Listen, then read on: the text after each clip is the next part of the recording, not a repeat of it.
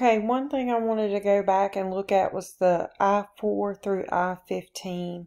We want to make sure that we're using the percent style, and we want 2 decimal places shown. So I wanted to go back and make sure that we selected the right.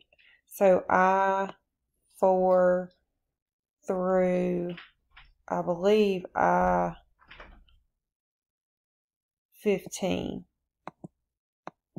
And I'm going to double check that real quick just to make sure.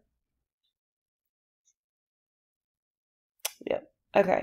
So we want it to be that's the one thing that I had not done. So let's do that.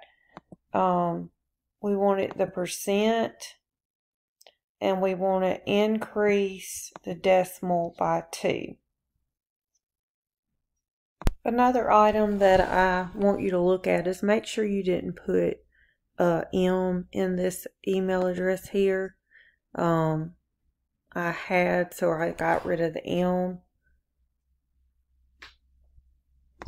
The only other items to look at are up here in E4 through H4. Make sure that those are formatted using the accounting number format.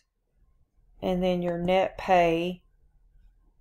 And then down here on the totals, make sure that they're set that way too, except for I-13 because it's percent.